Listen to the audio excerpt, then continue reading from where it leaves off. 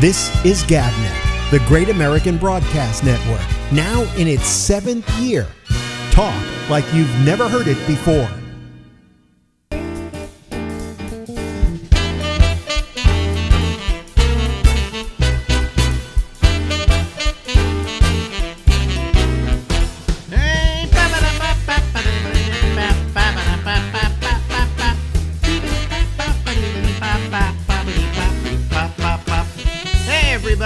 This is the Ramble, and we're going until midnight tonight.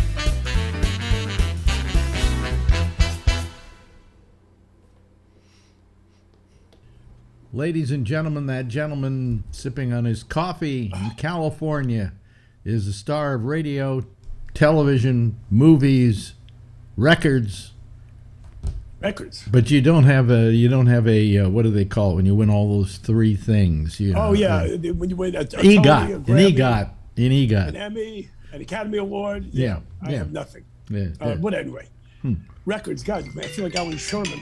But, anyway, you know, I start a show, I start an interview, and my phone decides to ring, and of course it's from Farmingdale, New York, which means it's, you know, I have to turn off my. What does that mean? It's from the island, so who would be calling you? I don't know. I have to turn off my phone, okay, and then I have to. Well, interesting you're doing that, because I have Do Not Disturb here on my iPad, but my house phone hasn't rung in 2 days, but I'm expecting a call from the exterminator. I got to talk to him. Yeah. One of the lovely problems of home ownership.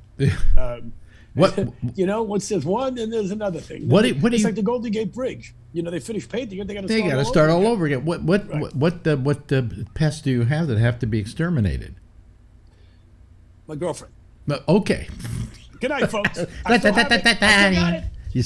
You know what I have? Yeah. I had a couple of rats under the house, so it's a very exciting story. But what's very weird, this house. I think I've told you this before. Look, I don't really believe in hauntings and stuff, but you know, I've always felt there's so many shows on TV and there's so many hauntings. If 1% of them are real, it's like UFOs, then they're out there. So this house, the original owner, had shot himself in the head in my bedroom, way before I had the house, and some creepy stuff was going on in this house. And you know, my daughter and my wife saw it more than I did because I was on the road, but. There was creepy stuff, and a lot of it could be written off to, you know, the dogs barking, nothing. Well, it could be, you know, mice or rats in the rafters. And then there's, you know, houses move and change, and whatever. But there was a lot of creepy stuff. So I think the ghost is long gone. But the other day I go in my bathroom, and there's a million flies. It was like, what was that movie? Was it Long Island? What was that house? The Amityville Horror. The Amityville Horrors, yeah. Yeah, but there was no way for them to get in the bathroom. And I was just killing them and killing them. I killed hundreds of flies. So maybe that has to do with the haunting. I don't know. So but now they're coming for rats. Great story. I'm full of great stories. Great stories. Somebody killed themselves in your house before you bought it. Yeah, it's an odd story. I also think they filmed gay porn here. But yeah, I don't do that anymore. Wait a minute. How do you know they filmed gay porn there? Were you watching a gay porn sometime? And I noticed my house. Yes, I know. Because some neighbors, when we moved in, and when I heard the story about the guy who killed himself, which I'll tell you in a second, said there'd be occasionally a film crew here, and they never saw any women. They saw like real buff-looking guys, I guess, or something like that. So they figured it was gay porn that they shot here. But anyway, so no, what happened was, because I talked to my neighbor about this, the guy that was living here, I still get his mail occasionally. Back when they built this house, I don't know, in the late 60s, there was a doctor that lived here, and he had just, I think, broken up with his girlfriend or wife, and he had got laid off from his job at a hospital. So he was out of work. He didn't have a wife. He was very, very depressed, and he couldn't find a job, I guess. So he shot himself because the neighbor didn't know why the mail was piling up. And he came and he found him in the bedroom, my bedroom now, with a gunshot to the head. Meanwhile, his brother said he came to the house to, you know, take care of everything. And on his message machine, there was a job. There was a call for the guy for a job. It's like a Twilight Zone episode. Right. So that was a long time ago. It was way before there was somebody else. Now my question to you is, when they sell a house and somebody killed themselves in it, they have to reveal that information. It's only 5 years, at least in California. They only have to tell you something happened in 5 years, within the last 5 years, and this had happened a long time ago. Oh, okay. So nobody told us. Oh, so the guy that had the house before you didn't kill himself. No, I think it was the original owner of the second one back in the 70s, maybe even early 80s. Yeah, oh, 70s. okay. I went down to the 80s. Yeah. Okay. All right. Yeah. So now you wanted to talk about this book, I hear, right? What? No, I don't want to hear about their book. Well, why am I talking to you then? We just talked. Well, I mean, we're friends, and we like to talk to each other, and I figured I'd just give you a call, in spite of the fact all these messages keep coming up on the screen, folks. I'm sorry about that, but I just fixed it. Are those some of your imaginary viewers? For my imaginary you're right. They are imaginary viewers. Well, whatever you got to do there. Yeah, they're also my imaginary best friends. So anyway, okay. Anyway. So where were we? Oh yeah, your book. Your book. You take the lead. Yes, you wanted to call me. Yeah, you don't want to talk to me unless you want to talk about the book. You don't want to just talk to your old pal Al, right? Well, what do you want to talk about? We already covered the dead guy. I'll talk about anything. Well, what about this book? You didn't tell me you were writing a book.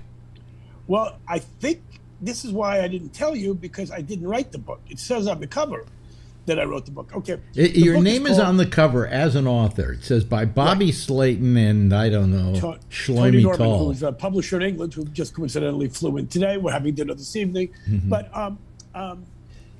the guy that put out the book, Tony Norman, has an incredible, beautiful publishing company called Real Art Press. Yeah.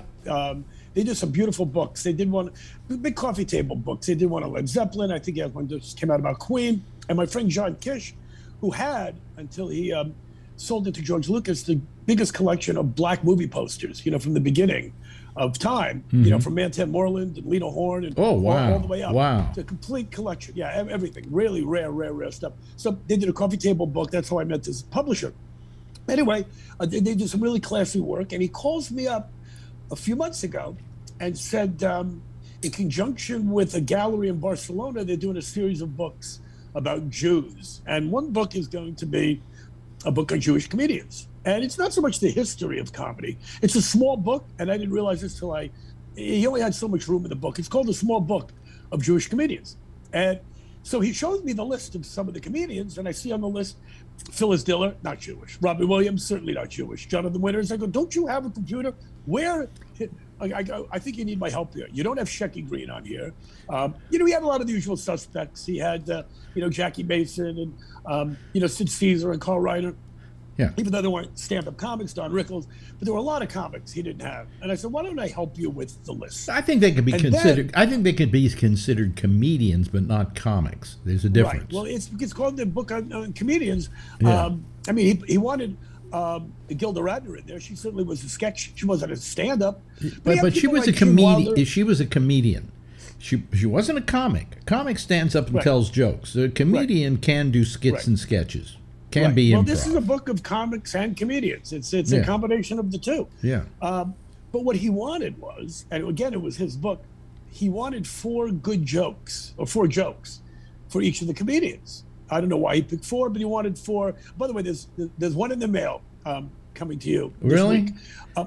Do I have the ability to reject it if I don't want it? You can do whatever you want. You can regift, although I signed it to you. So if you can find somebody named Alex, maybe one of the people from Farmingdale. I wish you hadn't signed it to me. I'll tell you why. I found out by watching Pawn Stars that if you have a autograph, and it has 2 so-and-so, it's less valuable than if it's just the autograph. Well, I don't know how valuable this is with or without the autograph. So anyway, so I'm getting it to your wife too. Well, I'll put it right next to my autograph of John Lennon. Oh, that would be nice. Yeah.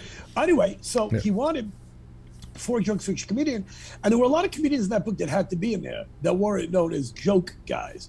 There was Steve Landesberg, who I actually had to. You can Google and go on the internet and find jokes from almost everybody, but a lot of them don't play in print. A lot of the quotes are not necessarily comedic quotes. It's sometimes a comic talking about politics or show business. He wanted jokes. So one guy that was kind of hard to find was Jerry Lewis, because Jerry Lewis had to be in there. Whether you're a Jerry Lewis fan or not. but there are no. I can't think of a joke Jerry Lewis told. Well, you know what? He did play Las Vegas a lot, so he would do jokes. Oh, he really? Would say, okay. Well, it's in the book. There's a few things, I don't think this joke is in the definition of a wrench where Jewish cowboys go. a wrench. But there were a lot of comics. Like, for example, there was, he only had so much room for so many comics. And for some reason, this wasn't my idea. He had 2 pages on Gary Shandling, who I love, 2 pages on Henny Youngman, and 2 pages on Rodney Dangerfield. And I said, well, if you would have just had 1 in there, we could have got more guys in there, like Robert Schimmel, Bob Saget, John Lovitz. There was a lot of people. Although there's another example. I looked up Bob Saget, a good friend, one of my favorite comics, but he wasn't a joke guy. Myron Cohen's not in there because he told stories. Steve Landesberg was hard to find. Well, Bob Saget. Bob Saget did stand up. No, he did stand up, but I couldn't find a lot of his jokes. In other words, there weren't like a line. My wife's so fat that. Right. Now, Henny Youngman, you had no problem. There was no problem. I mean, he's just one joke after another. And Rodney Dangerfield, there's no problem. Yeah. And I really wanted David Tell in there, even though a lot of people don't know him. He's one of my generation. He's has great lines, and he's in there. Gilbert Gottfried's in there. So, I was trying to pick guys that, we said, well, if I put this person in, I have to take out that person. I said, well, you could take out Gene Wilder, even though he's married to Gilda Radner. He was a comedic actor. He wasn't a comedian or a comic. Yeah.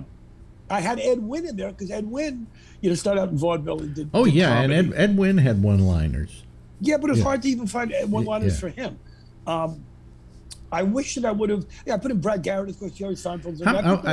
Audience, raise your hand. How many people know who Ed Wynn was? Time passes and these comedians get forgotten, and especially current generations who never lived in those times don't even know who Ed Wynn is.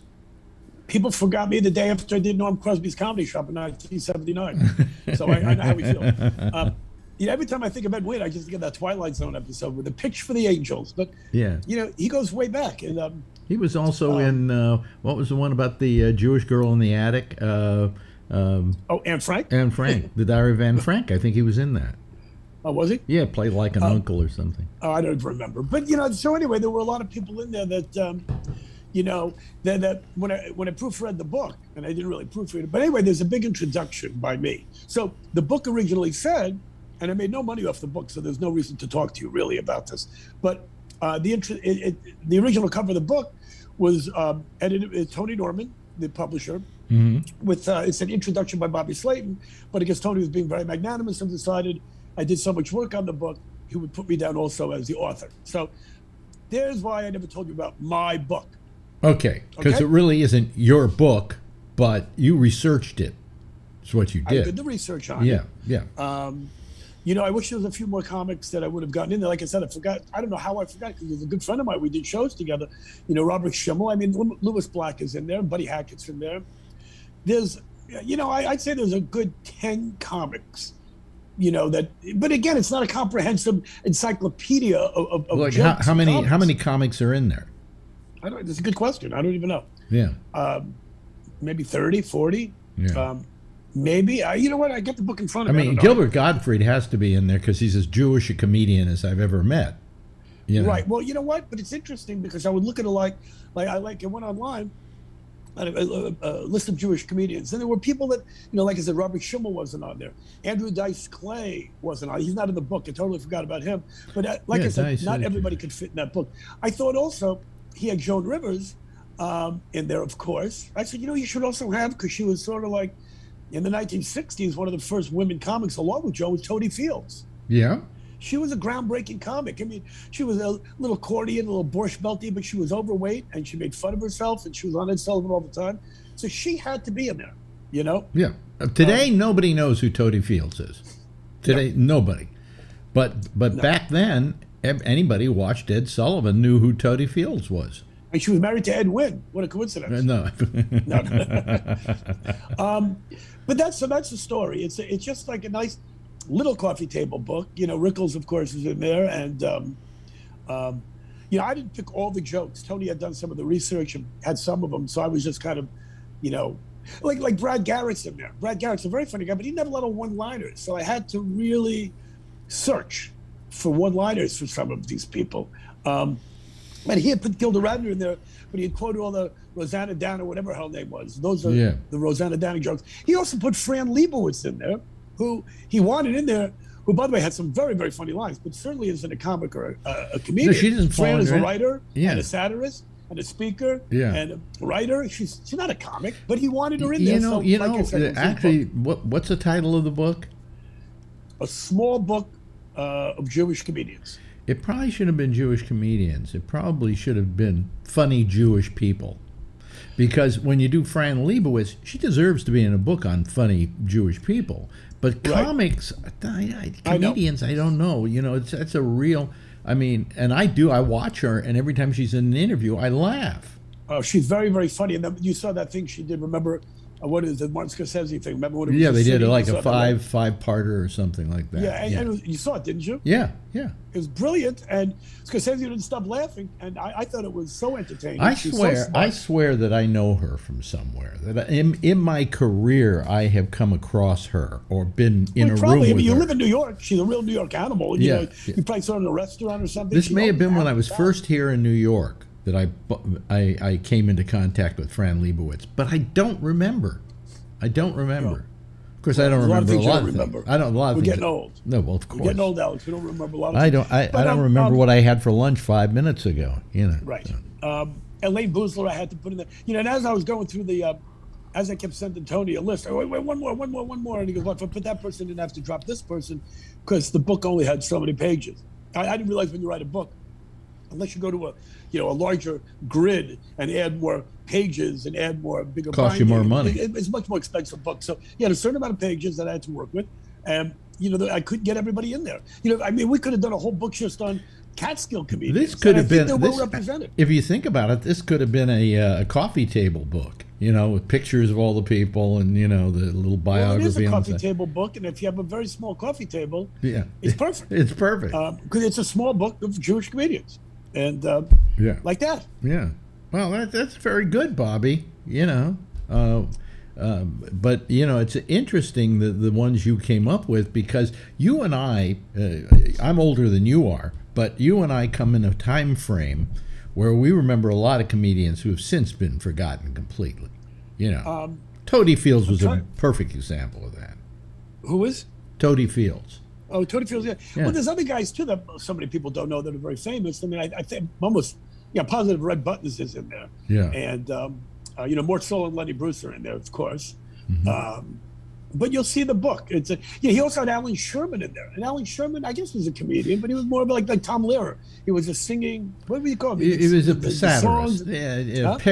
Parodies. Yeah. And, But he's in there. But if we would have called it Funny Jewish People, you still wouldn't have been in there, Alex. So, Yeah, I never consider myself funny.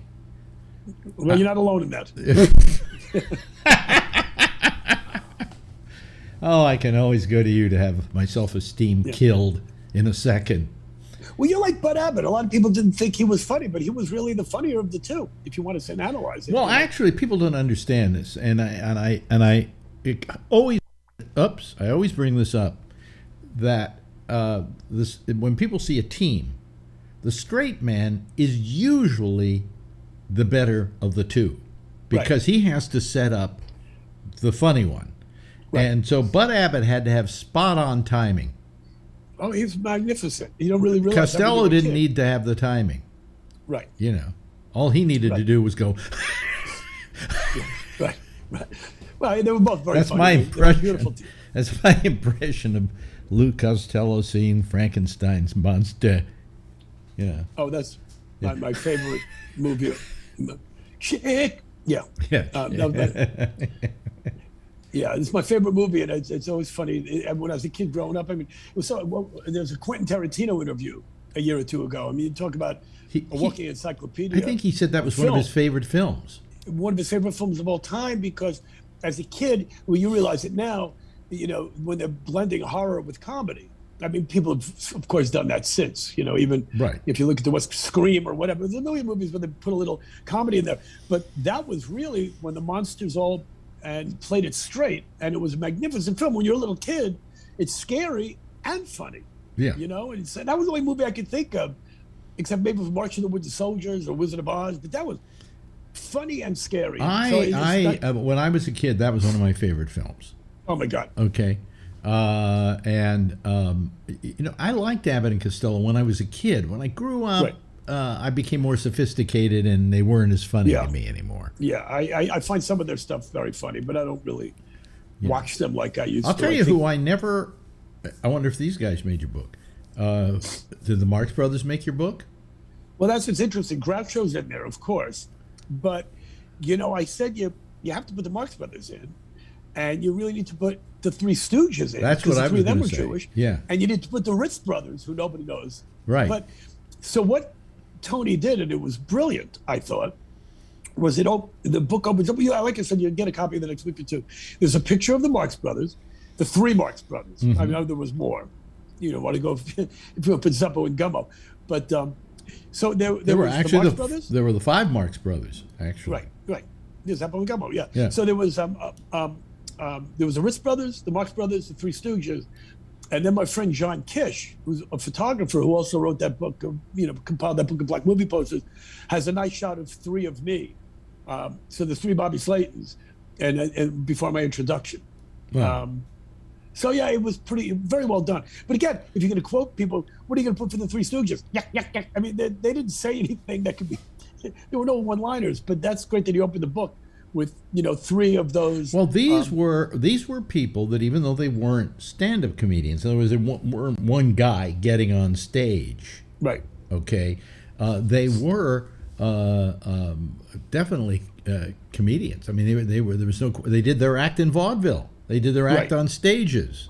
So that qualifies them for this book. Well, what's interesting too is the picture of the Marx Brothers, Ritz Brothers, and the Stooges.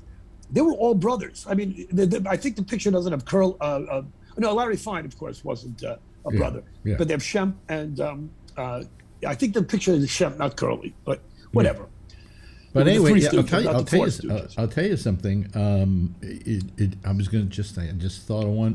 How about did Burns and Allen? But you couldn't do Allen. You had to do Burns. No, George Burns, I'm pretty sure is in there. Yeah. Okay. I'm almost positive George Burns is in there. Yeah. How about Nichols and May? Were they Jewish? Yeah. No. I looked. Really? No. They weren't. Oh. Woody Allen's in there. Of course, he had to be in there. Carl Reiner's in there. I mean, it's a great book. But if you sit, you look at this. Like I said, there's a couple of dozen. Actually, I think you probably could have saved money if you had just done a book on Gentile comedians. Right. Well, you could have done black comedians. Well, it seems. Why do you think it is that Jews were drawn to comedy as a profession? As a profession, I don't know. I mean, they were. I don't know why. Is it the same reason why blacks are drawn towards basketball, for instance? That it was the one avenue open to them to make money. Right. Well, that's probably why Jews did it, and then black people as well. When you're brought up in poverty, right. I think this has nothing to do with anything. But Jon Stewart, who's in the book, always had one of my favorite lines, and I don't want to misquote the joke, but how similar blacks and Jews are. Black people have the blues, the Jews complain. It's the same thing. We just never thought about putting it to music. Yeah, exactly. That to me is one of the great lines of all time. Yeah. Anyway, John's in there, and like I said, Louis Black is in there. My contemporaries. I couldn't get them all in there. A lot of people, I didn't get Carol Leifer in there. A lot of people don't know Carol, but been a brilliant. Well, Carol Leifer, if you watch credits on TV shows, she's like, for instance, an executive producer on Be Positive now on CBS. She does a lot of stuff for Chuck Lorre. She was kind of a producer and writer at Seinfeld. And she did the first season or two, she did a bunch of seasons. Curb Your Enthusiasm, when I did Curb last year. And Larry David's in the book. Of course, Richard Lewis is in the book. Yeah. I couldn't get Jeff Garlin in the book. Yeah, like I said, if you really wanted a comprehensive encyclopedia of comedy, there could have been another. You're not going to be the favorite of a lot of comedians out there because you're going to go out to some gig and they'll say, "Why wasn't I in the book?" Well, I'm not really going out to any gigs anymore. I'm pretty much retired, so I don't really give a shit. Can you still do your act, do you think? Or would you have to go out and work a couple of gigs? I did it last week at the Brea Improv. I had 100 people came out. But a lot of them came to see me. Because I asked Bubbles this question, about being able to do your act after a long time and not doing it. He said the first couple of gigs were hell for him. Every gig I've ever seen him do has been hell. For everybody. No, like I said, I did it last week. Is Bubbles in the book? Wait a minute, Bubbles isn't Jewish. He's not Jewish. No, and Feldman's not in the book. It's only people who were. I had to really pick and choose, and I went with the most famous or the most important. And like you said, people don't know Ed Wynn or Tony Fields, or at least a dozen of the people that are in that book. I put Jack Carter, I think's in the book, and I don't know. I could get a copy of the book and read them off to you. I'm looking forward to it, actually. Phil Silver's in the book, and he didn't have a lot of jokes, but I love Phil Silvers. Great comedic actor, Well, again, he worked. Didn't he? Stand up as well. He did vaudeville. He did vaudeville. Vaudeville, and I think he went to the Catskills. So there were a lot of those guys that, Sid Caesar didn't have a lot of one-liners. In fact, didn't Silvers do burlesque as well? I think so. Yeah. There was a difference between burlesque and vaudeville. Vaudeville, you had a variety of acts. You come on after a juggler. Right. In burlesque, there were these skits between the women taking their clothes off. Right, exactly. Yeah. Or dance or whatever they were doing. But, like I said, there's a lot of people that certainly didn't get in there. Like I said, if we did just on the Catskills, I picked a nice group of people to represent that era. And then, whoever I thought I could remember who was important. And like I said, I didn't put Myron Cohen in there because I couldn't find any jokes for him. Barely found him for Steve Landesberg. I had to sit and watch Merv Griffin show. I never found Myron Cohen funny. I didn't either, but he was before my time. So you know what he was? It was like, it was always kind of like, here's what's funny about Jewish people. You know? And it was just, it just hit me wrong. I just didn't feel comfortable with his comedy. Right. I felt it was kind of being what we call a shanda for the goyim. Right. There you go. Yeah. My first manager, Jackie Kahane, who opened for Elvis, along with Sammy Shore, who opened for Elvis. They're not in the book. I couldn't fit them in there, but they're in my introduction. I mentioned them. Norm Crosby, I think, is in the book. He put me on my first TV show back in the 70s. So that's the story, Wow. So it's called The Small Book of Jewish Comedians, and the only paycheck I'm getting for that is the publishers buying me dinner tonight at a very nice West Hollywood restaurant. Okay. And now I have Christmas gifts to send out. My handwriting is so abominable. I used to have really nice handwriting. I can't even sign my signature anymore. I can't sign it anymore. I go, Bennett, is Bennett Schwarzman, Bennett, G. I can get those out, kind of. And then I go to SCHWARZ, and by the end of it, it's just like this straight line. Yeah, well, I signed them. It's like it looks like a lie detector test. But I wonder why you lose. Like when you're a kid, you write perfectly.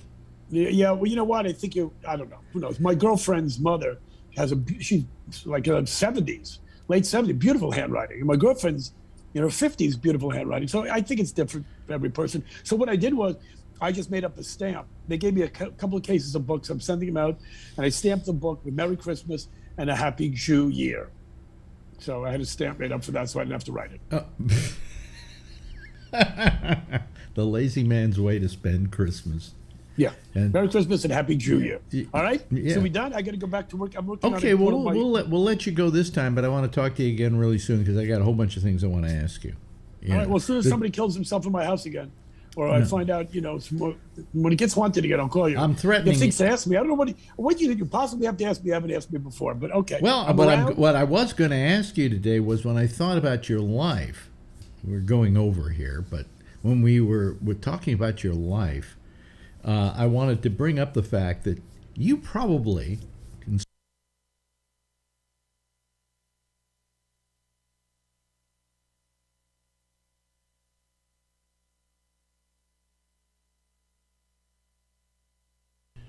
Ladies and gentlemen, that gentleman sipping on his coffee in California is the star of radio, television, movies, records. But you don't have Look,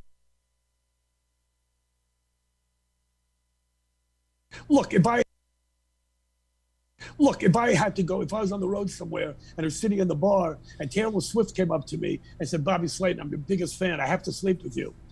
Yeah, I'd have to do it. And I don't think I'd tell my girlfriend, but you see, I'd feel so guilty about that I'd be nicer to my girlfriend. Well, if I didn't fuck Taylor Swift, then I'd go back and want to strangle my girlfriend because I had a great opportunity. Either way, it's a lose-lose proposition. I don't know whose it's not going to happen. I don't know whose joke this was. All good. I don't know whose joke this was, but my wife and I have a deal. We have kind of our get out of jail free list, and she had to name a guy that she wanted to have sex with, and I named then I could name a woman that I wanted to have sex with, and we could have it and it would be okay.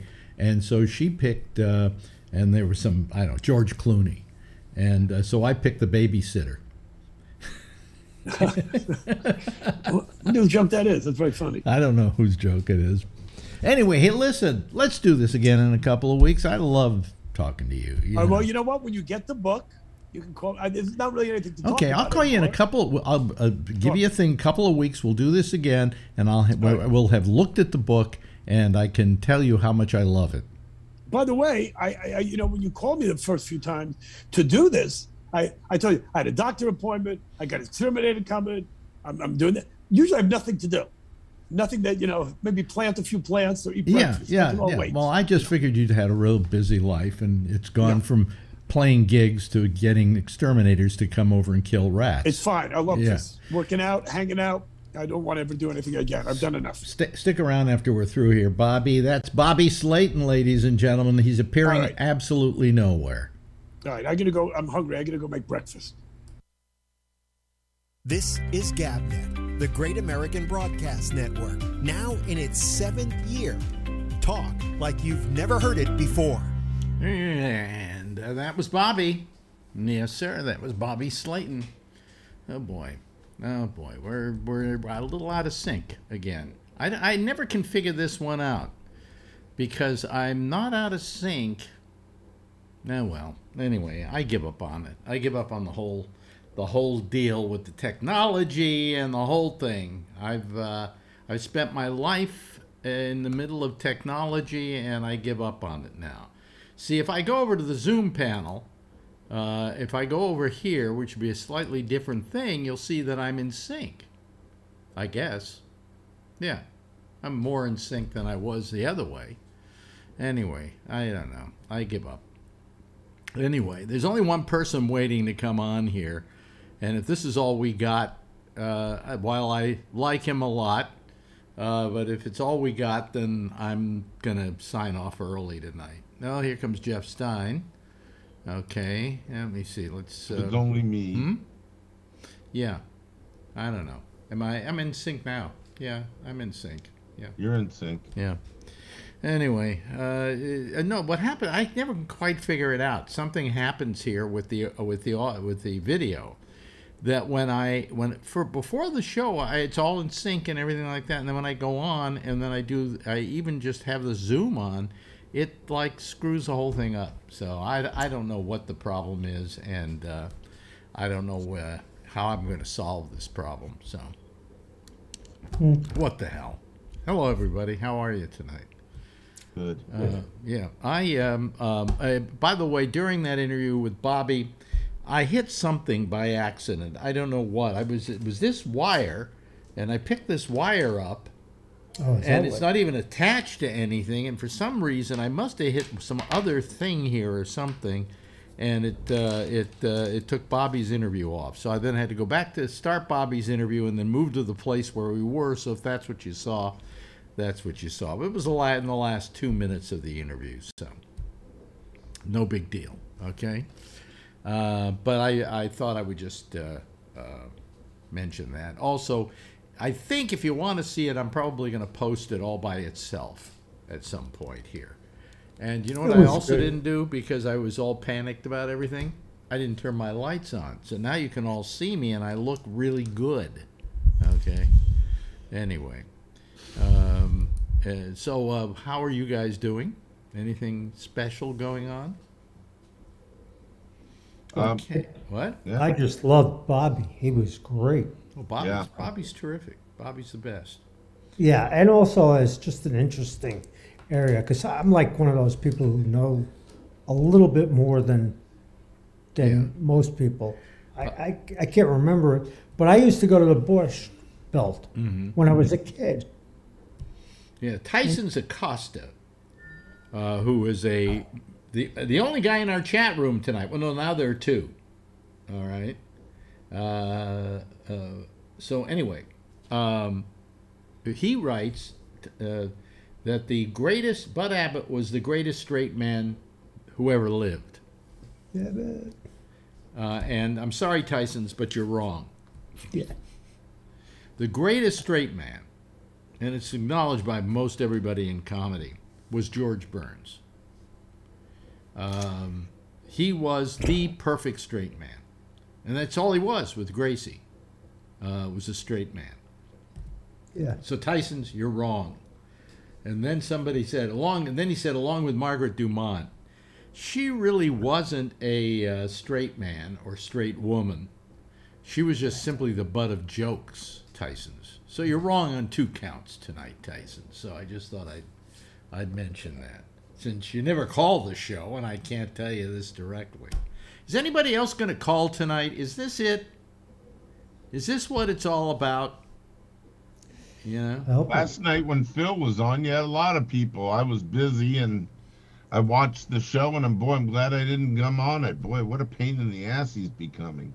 Well, I mean, he just takes the opposite of everything. I'm just kidding. No, you shouldn't be kidding. He's negative man. It's like if the right is this way, the left is this way, then he's going to take the exact opposite position. Only with politics, though. Huh? Only with politics. Yeah, but right? that's everything here. Yeah, And guns. Come on. You know, I mean, he's wrong on just about everything. Yeah. You know, and then he sent me a thing today.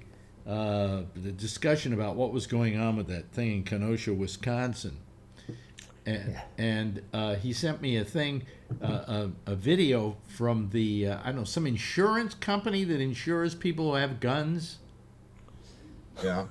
And USCCA. Yeah, USCCA, and their take on it, and I'm going, I don't. Of course, they're going to not have the take that it's going to justify anything Phil has to say, you know. Don't send me stuff like that. Otherwise, I'll send you endless clips from MSNBC till you can't stand it any longer, Phil. You know. So there you go. Okay. Well, anyway, listen. If by the 30-minute point on the show, what's that? What's that? Did you see that? Ed Wynn. Yeah. Mm-hmm. The perfect fool, they used to call him. Yeah. I thought that was your high school picture. No. Stop it. Stop it. If I don't get a few more people here by 11:30, I'm going to call the show short. So I'll just let you know that right now. Is Jack still in the hospital? No, Jack is out of the hospital and will be doing a show tonight. Terrific. Yeah. You know, I always have a problem to get in on his show. Well, you have to use Skype. I do. Do you know Skype? Do you know how to use Skype? Yeah. It's simple. Really. I mean, it's not something that I'm favored about, but I got it on. Well, Zoom is probably the easiest because all you have to do is click on a link and you're there. You know, where with Skype, you got to type in the name. I think we use Gabnet Live for his show. And that gets you onto Skype, calling the Skype number. But first, you got to have Skype installed, and you know all of that. So, Yeah, maybe that's I don't know, but yeah. you know, it's very disturbing to me that we're not getting any callers. It really is, and I don't know why. And I just, you know, I mean, I'm beginning to wonder if I should just go down to one night a week for this. Yeah. You know, and do my Monday show, which I absolutely love. This week was an exceptionally good show. If you haven't heard it, go back and listen to it, folks. But, you know, and then there's nobody watching either. So what happened here? Did the show suddenly get terrible? You know? But It's hard for me to, what? it's hard for me to tell because I like to be on it. I know you like to be on it, and Yeah. the reason I keep doing it is for the people who call regularly. But we haven't even got them tonight at all. You know, Charlie's out with baseball all the time, and you know, if we talk about the regulars, Tony's not here, although you know. Well, I know there's some football games on. I don't watch them, but a lot of people watch them, and yeah. But is there That's what they make DVRs for. is there a football game tonight? Later. Is there a big Is there a big football game tonight? I don't know. My brother-in-law's a big fan, and he's been there screaming, and he's hanging out here. I mean, they have football tonight? Yeah. Yeah, but I don't think my audience is big on football. I don't know. Who knows? I thought Tony was going to be here, right? Well, I mean, yes. it just this is the worst it's ever been tonight. I'm not saying you guys are the worst. I'm saying this is the worst so far as attendance is concerned that we've had.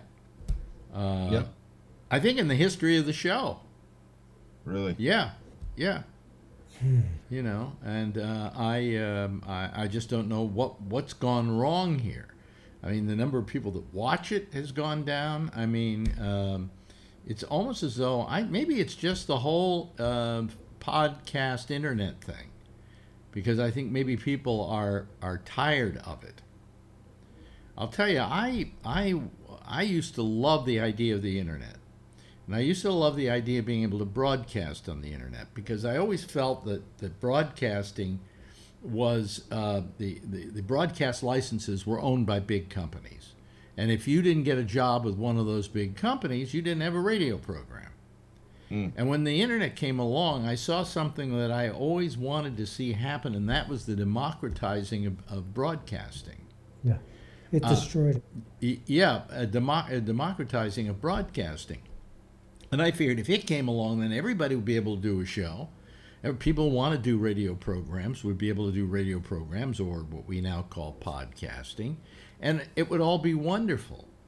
But what happened instead was that once it became popular, the big companies got involved. And now they're the ones that have the biggest podcasts, because they spend all this money advertising their podcasts. Like, for instance, CBS has a whole bunch of podcasts, so they go on CBS and advertise their podcasts. And so people like me, we're being shunted to the side because of this undemocratizing of the internet. Podcasting is, I think, a terrible, terrible thing. And I think what it's done is it's allowed a lot of people, a lot of the companies to come in, take advantage of it, and push the little guys out. So the Latin Grammys are on in Las Vegas. That's where everybody's at. Well, that's where everybody, our entire audience is. Yeah. At the Latin Grammys. I think one of the things that maybe is necessary these days is to advertise. Mm-hmm. On what you're doing. Yeah, but I can't advertise. I don't have the money to advertise. Hi Kevin. Thanks for saving my ass. I mean, I don't have the money to advertise this. No, by the internet you can, can't you? What do you mean? How? You got to pay for it. You see, you can send an email to 100 people. I'm going to send an email to 100 people. At the same time, yeah. But what's that going to do? I'm going to get 100 people? I don't know. No, I'll probably get one person out of those 100. I mean, if there was a way, for instance, on Facebook, that I could send a message to all my Facebook viewers, listeners, people, all the 5,000 that are registered at Alex Bennett's Facebook page. Maybe I could generate callers and generate whatever, but you can't do that. You can maybe do 10 at a time, and it's a pain in the ass. It's an absolute pain in the ass. So I mean, what I'm saying is that I look forward to the democratization of communication, and that everybody would be able to communicate with everybody else and do programs and do amazing things. And all they're doing, I mean, if you look at the most popular podcasts, what are they, Kevin? Do you know what they are? I'm sorry, I got a text. What were you talking about? I'm sorry. I'm talking about podcasts. And then I asked the question, what is the most common type of podcast right now? Jeez, what's common? Probably makeup. No, you know what it is? It's those damn mystery things where people tell stories about murders and, you know. Really? Yes, yes. You know, and yeah, I had no clue. I mean, there's so many different ones out there. It's hard to tell. I mean, but I don't listen to a whole lot of them. I listen to some sports podcasts and things like that. But you know, I don't not really. This is probably one of the only ones I listen to. Yeah. Well, I didn't think. By the way, you should take your background off because you're disappearing. Your head disappears. You're talking about me? Yeah, yeah, because you're not lit well there. Sorry. Yeah.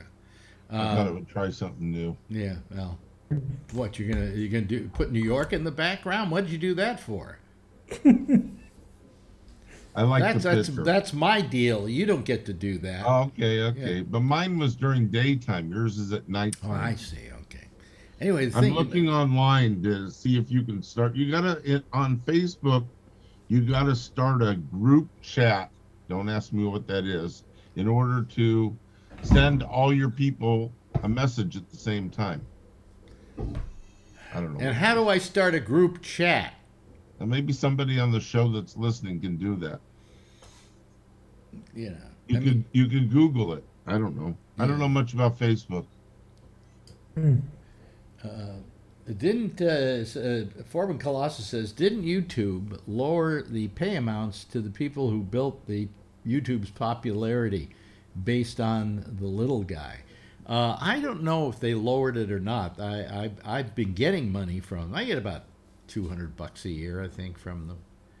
You know, I don't even know because they just deposit it in my account and then I don't even notice it's there. And then at the end of the year, they send me a tax statement. You know. Ouch. Well, no, I have to report it as income, I guess. But you know. Okay. Yeah. So. I don't know. The news for me is, I take a like a Motrin, ibuprofen type pill, but prescription for my back, called Relafin. I've got to stop it Sunday because on Wednesday I'm having a colonoscopy. Oh yeah, well no, you have to stop. You have to because of blood. Right. Yeah. They want to make sure you don't bleed to death. Right, I get it. Right. So, yeah. But you know, when I get a cut outside my body, it coagulates and stops bleeding. So. Yeah, but if you all kinds of stuff. Well, but but you know, it probably they don't like to take the chance. Okay, and I was told when I got my eyes done. Yeah. And at least that's the last thing I remember. I remember they've told me other times too. They told me no ibuprofen or aspirin 10 days before the operation. Right, non-steroidal anti-inflammatories is the name of all those things. Right. Yep. Yeah. And they told me 10 days, and then I talked to the gastroenterologist and said I'll be, you know, limping around like a crow with a broken leg. What are you having? What kind of operation are you having? No operation, just the colonoscopy. Oh, colonoscopy. Oh, okay. Yeah. No, they're going to take me off the. He says you need to be off it 3 days is fine. Okay. Yeah, I think when I did it, they told me the same thing. Because it really is a quality of life issue for me. And then, you know, and then being an anxious person, I'm like, okay, what are they going to find? I'm not having any problems. It's just a routine every 10-year thing. So they're going to find polyps in there. They're going to be cancer. Who knows? Well, how old are you now? 62. And you got one 10 years ago? Yes. And at that time, there were no polyps, right? One little polyp, biopsied, no problem. Usually what they say is if they even find anything, you should do it again in 3 years to 5 years. Yeah, the gastroenterologist said see you in 10. Okay, well, if that's what he said, then, you know. Yeah. Because I asked my doctor when he did, oh, God, my door's open. Hold on a second. If I don't close this door and she hears me, I'm, you know. But I closed it and it opened up. There are ghosts in this house. Okay. Anyway, where was I? Okay. So anyway, talking about where were we? What were we talking about? Oh yeah. My gastroenterologist told me. I said to him, Well, I said, now, how long, if you remove that polyp, and let's say tomorrow one grows and it becomes cancerous or whatever, how long is it before it gets dangerous? And he said, oh, if I cleaned everything out and I didn't find anything in there, he said it'd be 10 years before anything serious would happen. Right. Yeah. So, they're very slow growing, but Yes. they're dangerous. They're deadly, Sure. And usually when they remove polyps and they go in for a colonoscopy, my understanding from the doctor is that it takes about 10 years for new polyps to grow back. Yeah, that's exactly. Why they try and clean them out. You can grow polyps within a 3-year period, but they're small. They're not. They're non-cancerous or whatever. Right.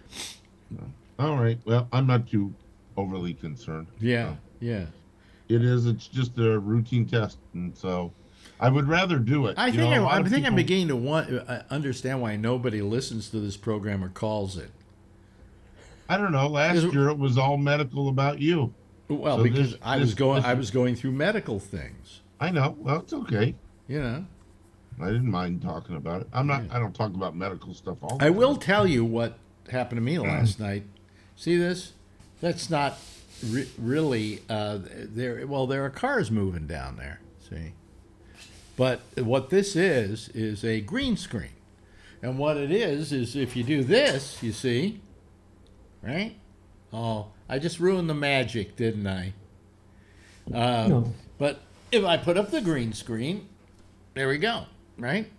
I'm glad you explained that to me. I know you weren't explaining it to me. No, but anything that's green, if I place something else on there, it puts it in back of me. Okay? Anything. Right. If I wore a green shirt right now, my head would just be floating.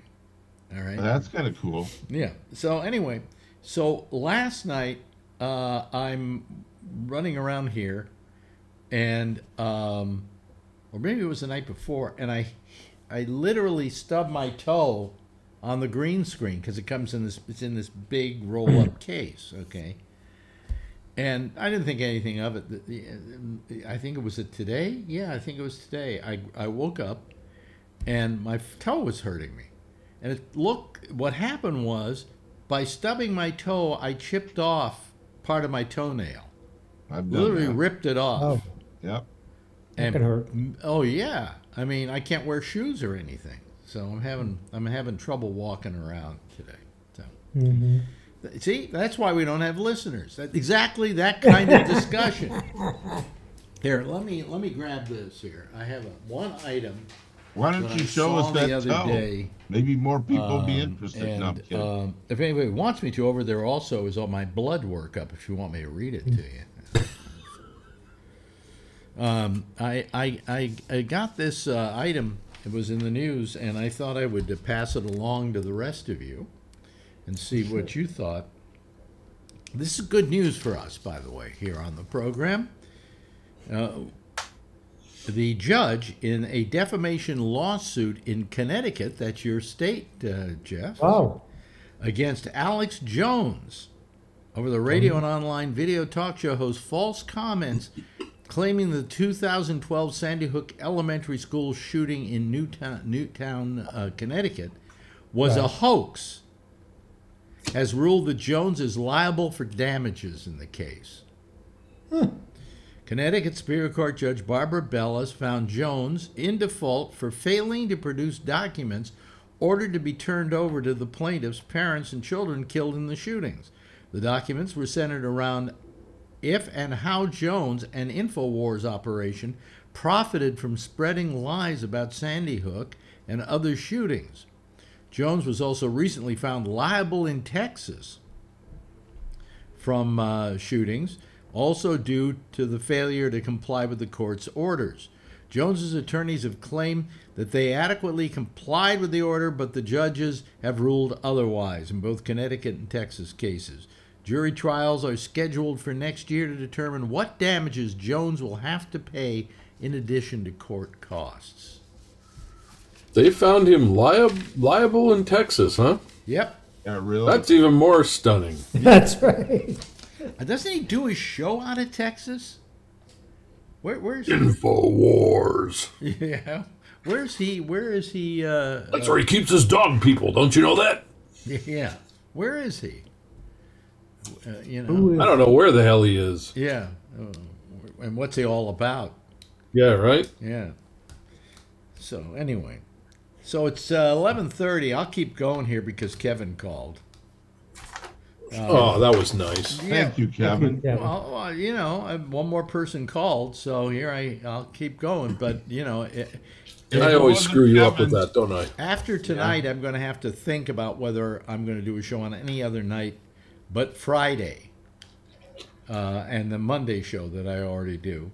And the other thing I'm going to have to double think is whether that Friday show won't just be Kevin, Patrick Blazik, Josh Wheeler, and myself.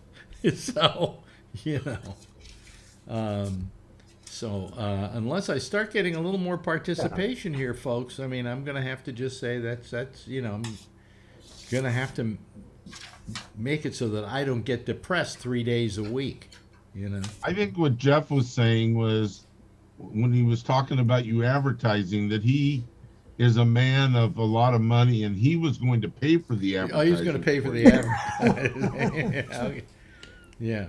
Yeah. We ought to start a GoFundMe page for Alex. You know? How much am I going to have to?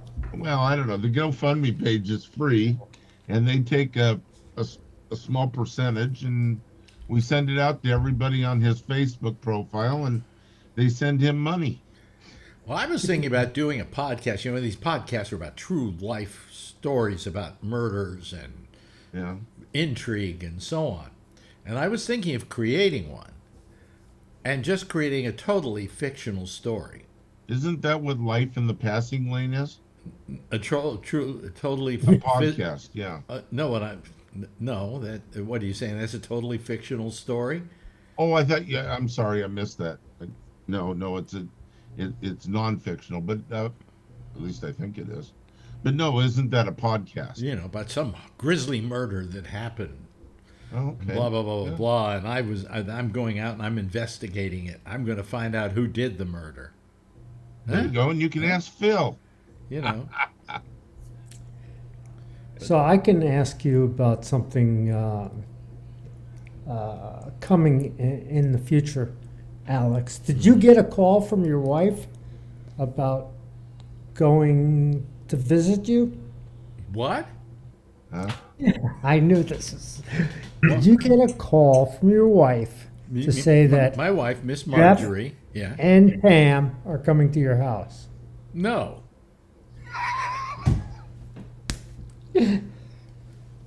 Well, she did. What? I don't know if she told you, but she told Pam, and Pam told me. Well, don't rely on my wife for anything that way. I mean, she probably forgot 10 minutes after the call was over. I will ask her tomorrow. When are you coming in? I don't know. They don't tell me that. Oh, you mean... I just show up. Oh, you mean our wives are like conspiring to have us all get together? Yeah. But they're not telling us when. They had never told us. Did she tell you when? Something after Thanksgiving. After Thanksgiving. Okay. Right. Fine. I think that. Yeah. Hello, Brian. Hello. Notice the great turnout? Yeah, I was driving frantically trying to get home before you killed the show. We had a dinner. They did some restructuring in my company, so my boss is now a bigger boss, and she's so we had a little going. Wait a minute, your boss is now a bigger boss, but she's still your boss. No, there's going to be a new boss. Yeah. Same as the old boss? There's a song like that. Hey, that's, you know what? Did I mention that before? The old CSI is back. You know, the CSI Vegas? Yes. Grissom and stuff. Yeah, I love that. I love the original one. Here's the thing I don't get, okay? They call it CSI Vegas. Mm-hmm. Originally, they just called it CSI, and it took place in Las Vegas. Right. So why don't they just call it, like, Original CSI?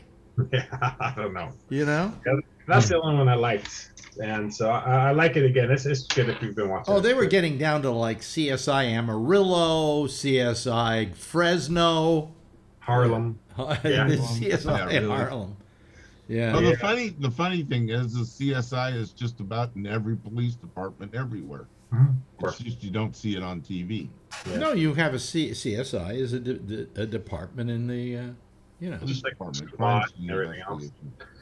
Yeah, I've been we got Netflix. I've had the Netflix bug, so I've been watching a bunch of documentaries and I've been watching some car stuff, long series stuff, and we've been watching Cobra Kai, the kids and I. So yeah, so well, you know what's back now? Tiger King. Oh yeah, I haven't seen that. I don't understand how it can be back. He's in jail. Yeah, he's been in jail since the last one ended. Yeah, I saw two of them interviewed on TMZ. Like one couple, I don't even know who they are because I didn't watch it yet. But yeah. Did you watch the original? No, I haven't seen anything yet. You know what it was? They had the guy, the couple, and they were taking away his lions and tigers and stuff like that. Yeah. Because I guess somebody called and they said that they were mistreating them, and then they went and researched everything after they were taking the animals away and found out that he didn't. So they won the suit and they're getting the animals back or some crazy stuff like that. Well, what do you do with the animals in the meantime? No idea. That's a huge market in Texas. There's a guy who built my friends built a couple cars for this guy, really, really rich, and he deals with exotic animals in Texas. Got giraffes and a whole bunch of animals. Yeah. But anyway, so they're doing another one of these Tiger King, and I'm going, well, what are they going to do? I mean, it makes no sense at all. Plus, I mean, I guess they figure, hey, they did well the first time, they may as well do another one. But, I just, sometimes I wish when they do these series, they would just do one run and that's it, And don't do anything, please don't do one that my wife likes. Because if she did I tell you about the time she started binge watching this Turkish soap opera? Turkish drama? Yeah. Turkish telenovela. And she watched 67 episodes. And then I pointed out to her that if she wanted to finish it, it was 167 episodes. And she finally gave up on it. Tiffany watches those Korean dramas nonstop. Oh, really? 1 in the morning in bed, I'm trying to sleep, she still watches this stuff. Well, does she like Korean stuff? Yeah, they have like drama after drama after drama, so she watches all. Well, she's not Korean. She finds out about one good one and just watches nonstop. She's not Korean. She's Vietnamese, right? Vietnamese, right? Yeah. Because if you're Korean, Squid Game. Oh yeah, we watched that. Yeah, that's good.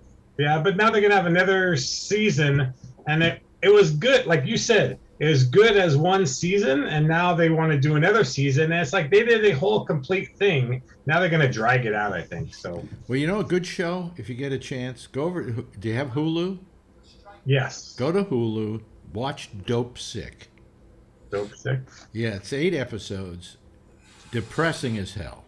Oh, nice. But it's with Michael Keaton, and it's all about the whole OxyContin thing and the Sackler family.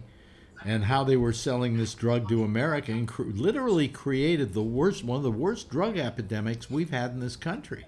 Mm-hmm. And but they do it as a drama, and it's very good. It's very, very good. Yeah, I'll have to watch that when I'm drinking one night. And also, I mean, I was talking about the fact that podcasting has become a big just drag on the market. There's just too much of it, and I think the other thing is all these binge watch things. I mean, you go over to Netflix. I told Marjorie, I said, why don't we subscribe to Netflix? She said, well, I watch a lot of things over there, and they're like these horrible 16-part dramas that she gets hooked on. And I said, there's really, if you look at this, not a hell of a lot on Netflix. You know, I actually think that for money, dollar for dollar, the best money you can spend is Disney Plus. You know, Disney Plus is very good. Do you have any of these, Jeff? You have Netflix? Do you have Netflix? No. You don't subscribe to Netflix? Nope. What? Well, Netflix. I mean, I have it on the system, but I think you got to pay for each one that you use. Oh. So I normally pass on it. That's only in Connecticut. I subscribe Everywhere to. else Could it's be. an $8 per subscription. I subscribe to Netflix. Then through Disney Plus, I subscribe to Disney Plus, ESPN Plus, and Hulu. Okay. And then I subscribe through my cable company. I get, of course, HBO Max and Showtime and Stars and Epix. Okay. And then I also subscribed, because I was getting half off, so it comes out to $4 a month, Paramount Plus, because I like the Star Trek stuff. The new one just started. And also the fact that I can watch CBS Sunday Morning on there while CBS Sunday Morning is on and get the show without commercials. You know. So, I mean, those are what else is, do I have anything else? Yeah, that's about it. Yeah, but I got them all. Brian is probably the only person on the show that's not old enough for a colonoscopy. I do the yearly thing. The yearly what? You stick your finger up your ass? What do you do yearly? Oh, they have the little paper, and you do that, you know, shit on that, and then you have the little thing, and you gotta dip it in there, and then you got to put it in one package, put the foam around it, put it in another package, another envelope with the hazard sticker. Oh, you mean that little duty in a box? You mean you mean that poop in a box company, Cologuard? Yeah, no, it's not Cologuard, but it's through Kaiser, because I don't have any of that in my history. My history is like heart stuff. That's fine, but after 50, you should. Eventually, you'll have to do it. Yeah, after 50, no, I do the yearly. I do the yearly thing. No, but that's we're talking about the colonoscopy where you got to clean out and. They run I don't. And then you're good for 10 years. No, I just do the yearly. But that's why I do this all the time, because my heart. Don't put that on your butt, do you? No, no sample from that. Yeah. Oh, hello, Matt. How are you? It's Matt from Seattle. Hi, Matt. Hey, guys. Yeah. Alex, I heard your beacon of help, and I'm here to save you. Okay, thank you. Yeah, it's 43 after, so you got 10 minutes. Yeah. yeah. Gee, I was trying to figure out how to call the program, but I figured if I get in the last 15 minutes, I don't have to talk much. No.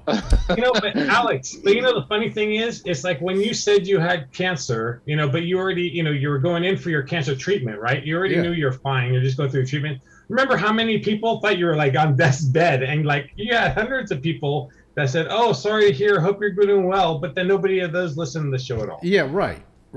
Well, they probably thought I died of maybe you just say that I'm very ill. Cancer. These are my last shows. Yeah. Well, my shows are numbered. And today as well, if you looked at your post about Bobby Slayton, I was just looking at there, and you got all these people. Oh, Bobby's going to be on. I got to watch that. And nobody came on. Yeah, and hardly anybody was watching it.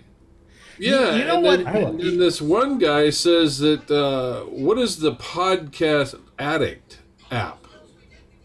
Some guy said he watches us on the Podcast Addict app, and the Ramble is over 560, viewers, but on Podcast Addict. Yeah, that's where he watches it, and he says there's over 560 people watching it all the time or listening to it.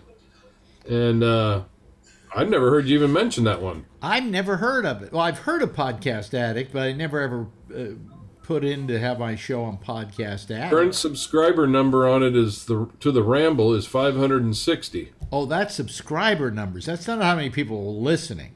Well, subscriber numbers to the Ramble, I guess, so... Well, you know, I've got. Maybe they subscribe to Don't Listen. I don't know. I've got like almost 2,000 people subscribing to the YouTube. You know, but wait a minute. Hold on a second. We're Podcast Addict. Let me see here. That's what I'm looking at. Oh, so we're all googling it right now at the same time. Tell them these are your last shows. You're at you're at death's bed, and everybody will watch it. Podcast Addict. I got. Do I need to clean my attic? Podcast. So the Ramble doesn't say anything. Okay. Podcast. Jesus Christ, McCarthy's been going on forever on here. Oh, who? What do you mean McCarthy? Kevin McCarthy. Oh, is he? He's screaming and yelling for the last half hour or so, maybe longer. Let me see here. Alex Bennett, Life in the Passing Lane. Who are they? Yeah, here's Podcast Addict. Let me see here. Search podcast. Alex Bennett. Let me see. Yeah. Search your name and you'll see. Bennett. Okay. There we go. Oh, wait a minute. Hold on a second. Alex. There we go. Okay. Now okay. Boom. Okay. It's not doing it. It's not doing the search. The Ramble. Where is it? 47 results. 47. I can't even. You can't even get it to come up. I don't find an app there for we it. go. There we go. Alex Bennett's Ramble video. Alex Bennett's Ramble. Gee, I must have put myself up for this at one point. I just never, you know. But 575 people, I think, are subscribed to it, if I'm not mistaken. But up comes the socks that I buy. What is this? Let's see here. It doesn't say how many people are listening to it right now. Well, you can't tell because these are shows. Once I post the shows, they show up there. September 8th, 2020. Then it has 575 people listening to it. Wait a minute, 2020? Why isn't it done any more recent than that? I don't know. It says September 2020, September 4th, 2020, September 2nd. But you know, this thing goes up every night. They should be getting it. Well, anyway, enough of that. But you know, I mean, I just wonder. Don't you think it's just diluted? I mean, the podcast has just diluted the whole broadcasting, right? Because now everybody does it, and you can't tell any good. There's no measurement for anything that's good out there, right? Well, I mean, the thing is that anybody with a microphone. If I knew how to publicize it, I could probably do pretty well, but I don't know how to. There's a whole paradigm and things you've got to do in order to get people to pay attention to it, and I don't know. I just don't. You know, I don't get it.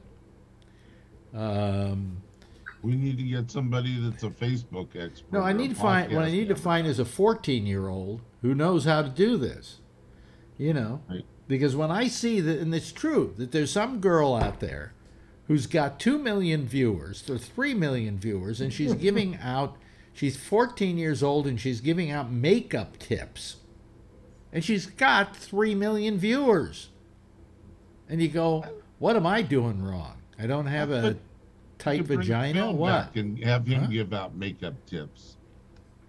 Should I give makeup tips? Sure, why not? Yeah, you know something? But look at this face. Does this look like somebody could give out good makeup tips? I don't think so. But I have good hints about eyeliner. Anyway. Hey, by the way, Matt, you have. I notice you have surround sound. Yes, I have a sound bar and then the remote speakers. Yeah, which sound bar do you have? Vizio. That's what I bought 2 of them. They're great, right? They're really good. One was 200, one was 300. I replaced. Oh, I heard you talking about that story. It was a Vizio. I replaced both of my amplifiers and everything with this, you know, and I have very few complaints about it. I think that some of the audio on some of the things you got to turn it on direct because you don't hear it right, But then if you put on a movie and put it on movie, man, the sound just immerses really great. you in it. It's really terrific. It's the best way to get a full surround sound system. Because the TV speakers are shit. Huh? Oh, the TV speakers are shit, but I used to have I had Bose speakers and so on and so forth. This thing's so much better. Yeah, and relatively cheap. Relatively cheap, yeah. There's one. I had a soundbar a couple of years ago, and I paid $900 for it because I thought I was getting the best, and it was a piece of junk. I ended up getting rid of it. Well, the whole soundbar thing has improved, over the years. I have an old Samsung here in this room, and it's okay, but it's not great. And then what they did is they came out with the sound bars that gave you surround sound without you having to have the back speakers. But then Vizio came out with a sound bar and a woofer. And then you plug those two surround sound speakers into the woofer, which is is Bluetooth from the front. So there are no wires. I eliminated just a rat's nest of wires by putting in a sound bar. So. And the subwoofer really gives you some good vibration. When you're watching an action movie or something. You really get that it's you know what you think though? Sometimes when you have all that going on and you're in the center of it, you think that everybody in the neighborhood can hear you, but it's not really true. Because really, you're isolated in this pod, and outside of this pod, it isn't that loud, But it's fun. It's great. It's terrific, You get much noise. You're in an apartment, so do you get much noise from the people above you? Pouncing on your ceiling? No, because there's nobody above me. Oh, I'm on the top floor, so I stomp a lot on the floor here to bother the people below me. Smart. But no, we're on the top floor. We have probably the best view of any apartment. There are probably 3 apartments in this building that have the view we have, and they're all on the 8th floor. There's us, there's the guy next to us, and then a person over on this side here. And they've got a good view because they got not only the view of the city, but they also have the other view of just, Harlem and so on and so forth. But this is the apartment with probably the best view in the whole building. Yeah. And when I was in Houston, I lived on the 23rd floor in this apartment for a while, and it's all glamorous and everything, but what a pain in the ass. Getting groceries up and just the whole thing is. Well, did you have an elevator? Yeah. There's an elevator, sure, but man, if you want to just go get a snack somewhere, it takes you 20 minutes just to get out the door. Because you got to get in it, and other people, they stop you along the way. Well, yeah. I didn't think about that. It sucks. Yeah, it's terrible. I've got the slow. It looks so glamorous on TV in the movies, but it's in practice. I have an elevator that's so slow that there must be a joke there somewhere. How slow is it? I'm trying to think about it. It's so slow. I don't really. How slow is it? It's slower than Tony. Wow. That'll get him to call. That'll get him to. You're gonna say "fuck you" again. No, soundbars are really a terrific way to solve the whole problem. I mean, I used to have an amplifier and the speakers, and then the wires that went in the back, and the 2 speakers there, and the subwoofers hooked up. I got so many old subwoofers here. I think I'm going to throw them all out. Hmm. Let me ask you this: am I the only one that watches movies in the dark? Probably. I don't. Really? I don't. No. It makes it feel like a theater. Yeah, but see, here's the difference. In a theater, the light is hitting the screen and then bouncing back onto you. On TV, the light is coming from the TV set to you, and it's a different kind of light. And so now you've gone and spoiled it for me. Yeah, you're better. Didn't your mom always tell you don't watch TV in the dark? Right. If you want to watch it kind of in the dark, put some lights behind the screen and light those up. Oh, I do. I have a light strip back there. Yeah. Yeah, and that will make it easier on your eyes all the way around. Right. Right. But that's the main way. I just, you know, I always like to keep I keep the lights on. I mean, the lights are kind of dimmed because Marjorie doesn't like them. You know, there's a light in the bedroom, but it's a not strong light. And, you know, no, how many, anybody here watch in the dark? No. No. Okay. Don't knock it till you try it. Huh? Well, no. Don't knock it till you try it. Yes, Jeff. I used to work in a place in Manhattan. Yeah. And they processed films. Yeah. And this is when on 5 o'clock, whatever the 5 o'clock news, they used to process the film because they used to take big old pictures of anything. This is before the internet and cell phones and all of that crap. But they had to actually process the film. And they would reprocess the film, and then they would bring it back to ABC or NBC or whoever that was, and show it at 5:30. But the whole process of processing the film was done completely in the black. And all these guys work blind. Well, no, actually, they don't work completely in the dark. In dark rooms, we used to call them. You had a red light. Yeah. Supplying you with light, so you could see things and so on. But you know, but you couldn't have any light. That's the way things got developed in those days. Yeah. Yeah. Look, there's us. Hey, you're in the bizarro world. You're watching yourself watching yourself. Yes. Oh, yeah. And don't you look good with your screen there? I thought you were going to point at the TV screen. There was going to be some TV show on, and then I would get thumped by YouTube for stealing video from networks. You know. Right. But here go the lights back on. Okay. What do you do for lights? See what I do for lights. You can't see it in here if I do it, but you can hear it. Echo, turn off office, and then all the lights go out. Did the light change slightly here? Yeah. Echo, turn on office. See? I have the same thing with the Google, but it uses something called Wemo. Do you use the Wemo switches? I don't know. No. But anyways, it kind of works like half the time. It usually responds and says, "I don't know what you want." Well, I can turn on the light in the bedroom when Marjorie's sleeping right now and drive her nuts. Yeah. You know. But no, I love Echo, and Marjorie loves it too. She just thinks it's terrific. You know, Echo, turn on pantry.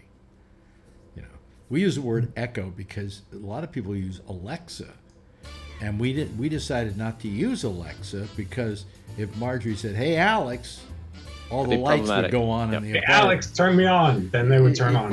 Yeah, exactly. When Marjorie screams that out. Hey, listen, you know, as dismal as this started out, I thank Jeff and Alan for being here and saving my ass.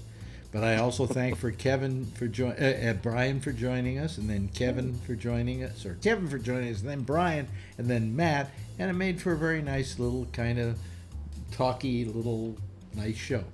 And screw everybody else. Yeah, screw everybody else. The hell with them. Fuck all of y'all. You know, I can do this show by myself. After all, I have sex that way. Anyway, Alan, thank you. You're welcome. Appreciate you calling. And Jeff, thank you for being here for a while. And then Kevin just saying, "Hey, I really want to help my pal Al. Thank you."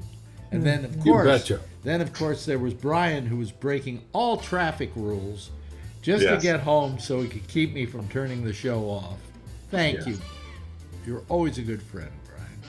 Good. And of course Matt, who also likewise did the same thing. And I love having you here. Anyway, everybody, give a big wave goodbye. I'll give a big wave goodbye at you. And then when I come back, watch, folks, I'll be out of sync. Okay, there we are. Well, it's not that bad. Anyway, let me just get rid of these people. If I get rid of them, then I'll get more in sync. Okay, because once Zoom is not working anymore, I should get more into sync. Come on. I'm waiting to see if I get into sync at any point here. It's slowly happening. It's slowly happening. Yeah. Slowly I get to be in sync. Anyway, that's it. Hey, listen, Jack Bishop's back on tonight after being in the hospital for a couple of days. But he's well, he's good, he's raring to go. He missed all of you, so stick around for him. In the meantime, I'm Alex Bennett. We'll see you tomorrow night, 10:30, same time, same station in life. And by the way, if you see her, tell her I love her. And by the way, please get vaccinated. And if you don't, wear a mask. Do yourself a favor and everybody else. Good night, everybody. Bye.